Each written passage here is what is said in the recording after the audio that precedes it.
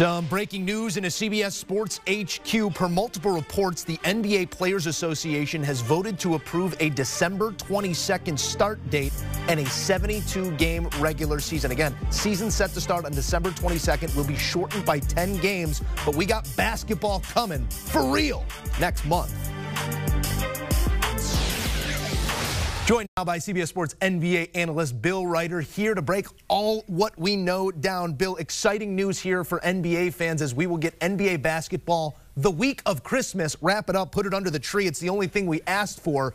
The players, however, were asking for a mid-January start date to the season. What transpired over the last couple weeks here in negotiations?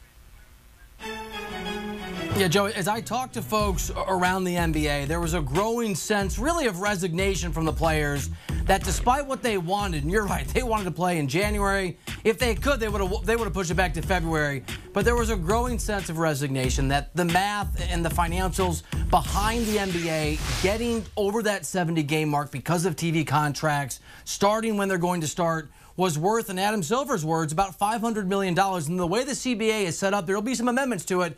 But the real math for the players is that they get, in basketball-related income, and BRI, just about half of the income. So to give up that money, to push back to January, which they could have done, would have cost the players $250 million. And in the end, I think there was an understanding, even though this is not what the players want. They do not want to do this.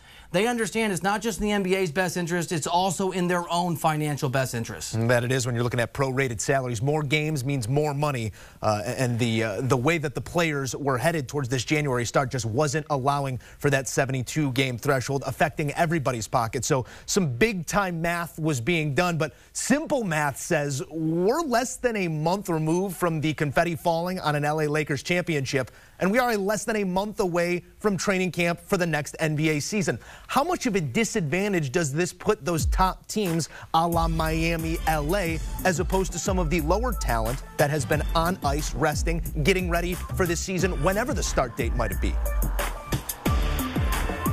They'll certainly tell you in an honest moment that it's a monumental challenge and a monumental problem, particularly for older players like a LeBron James. We know now in the NBA, players know, fans know, media know, GMs know, that the science of the game is such the more rest players can get, the less they play again and again and again, the more that their bodies hold up, the better the quality of the play. That's why we've seen over the last few years back-to-backs become rare, 3 and 4 nights going away. I can remember as a reporter on the road doing 3 and 4 nights and back-to-backs again and again and again. That's become a thing of the past because that's just what's best for players in a normal season, with a normal offseason.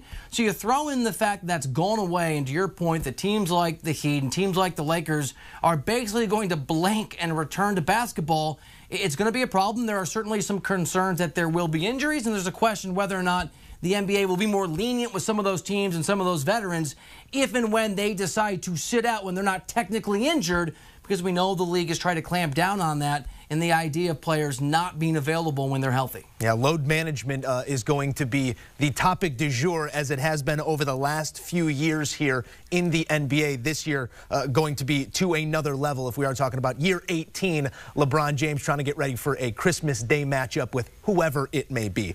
Bill, still plenty to figure out here. As you mentioned, the CBA going to be amended a bit. Health and safety protocols still need to be outlined. What are the next steps in terms of negotiations and what the NBA and NBPA are trying to figure out?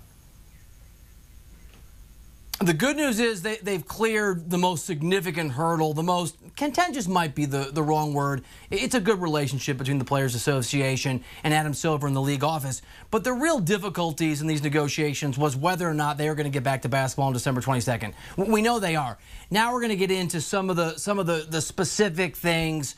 Are you going to have clustered travel where maybe you go to, if you're the Lakers, for example, you go to Houston, you play 2 games. You go to San Antonio, you play 2 games, more like a baseball series. There might be some financial things that need to be worked out, but those are going to be in the margins. The real news here, obviously, is that we're going to get back to basketball on December 22nd. Just briefly texting folks as we're getting this news, it sounds like there's a lot of confidence that all the little details won't be that significant in terms of any kind of roadblocks or hurdles going forward. In those conversations that you've had with the people that you're talking to around the league right now, obviously dealing with the minutia of this deal, but just a general reaction from the people you're talking to. Is there a level of excitement, or is it marred by a bit of concern that we are turning around a little quickly here?